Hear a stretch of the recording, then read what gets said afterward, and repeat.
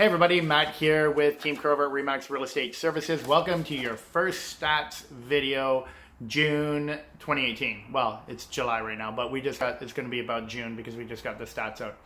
I know Robert and his team like to reach out, Robert Crowe and his team like to reach out to make sure that everybody was up to date, and we want to continue that to his clients, friends, and family that he did that with. So let's talk about it real quick.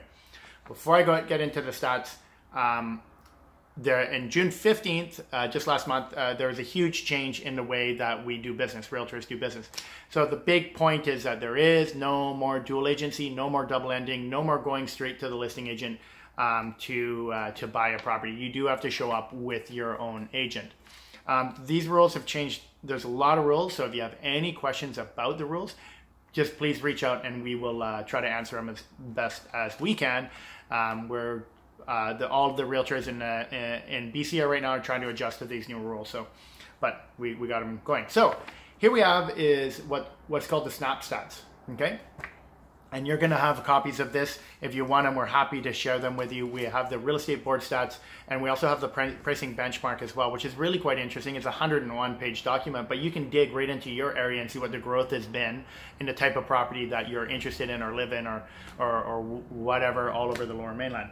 As well as Chandra from my team put this 10-year graph together on the sales activity in terms of transactions. Look at it's like an erratic heartbeat, but that's kind of how the market has been rolling over the last 10 years.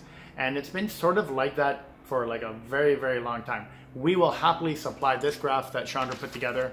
And yeah, so I have all this stuff. So we have Vancouver, North Vancouver, West Vancouver. We have Burnaby, Coquitlam, New West, and pretty much everywhere, anywhere that you want that you want here in the Lower Mainland. We're happy to share these stats with you. But let's talk about it really quick. Let's just talk about Vancouver for starters. Vancouver attached market inventory looks like it's stabilized, but the transactions have dropped off. Okay, upwards to 20%, like in North Vancouver. That's going back to this. This is probably part of the cycle. According to this, this is quite normal for the transactions to drop off. So we're seeing things sitting on the market for a little longer, like it takes longer to sell a property. The only place where there's an increase in inventory and transactions was the west side of Vancouver in the attached market. 5% increase in inventory, 3% increase in transactions, but a slight increase in days on the market. So 22% increase in days on market. It's really no difference there. So it seems like that's fairly stable. Now the houses in Vancouver, excuse me, the houses actually on the west side is a buyer's market. It's at 10%. I'm going right off the stats here so you can have this. 10% sales to listing ratio. So for example, 780 were listed, 79 sold, 10%. That's a buyer's market, okay? Anything essentially above 12% is to 20%, 22% is considered a stable market or a balanced market. And then anything above 20, 22% is suggesting that over a sustained period, there'd be upward pressure on pricing, therefore it's a seller's market. Now, the one thing is that we've seen a decrease in transactions on the west side houses, 13%. We've seen a decrease in transactions on the east side, 30%. And that's also at 12% sales to listing ratio, meaning that it's a buyer's market. And then in North Vancouver, no change in the inventory, 10% decrease, slight decrease in transactions, 19% balanced market. 19% is a balanced market in North Vancouver. Now in Burnaby, for example, it's kind of a similar story. For the most part, we've seen quite a decrease in transactions. On the house side, Burnaby, buyer's market 10% with a decrease of 30% in transactions and 100% increase in days on the market. So what does that mean? 16 days it was in May to sell your house, and now 32 days that it took for the sales. So that's 100% increase. Now, but 10% sales to listing ratio. Let's talk about this a little bit deeper. 527 properties came on, 55 sold. So 10% sales to listing ratio. That means there is like 12 or so months of inventory on the market. So like I said, you have all this and you can have a little closer look at it. On the attached side in Burnaby, we saw a 14% increase in transactions, 14% increase in inventory with a 12% decrease in transactions. 37% is your sales listing ratio. So still, you know, it's fairly strong. Things are turning over. Now that's when you're in that sort of price point, or that sales to listing ratio. If you're listing a property, you got to look good and you got to be priced well, and then you'll sell. Then you'll sell pretty quickly. It's like a beauty contest and a price war.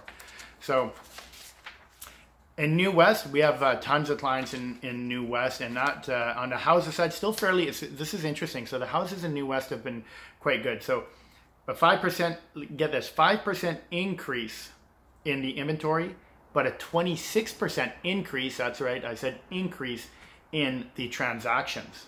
So we're at a 25% sales to listing ratio in New Westminster for the houses, detached home like a house, which is telling us that it's a soft seller's market.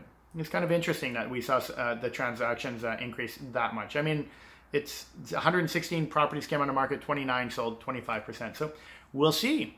We'll see. That's a little bit different than what this graph says, but you know, who knows? We'll see as we go into July. June's always sort of can be a funny month.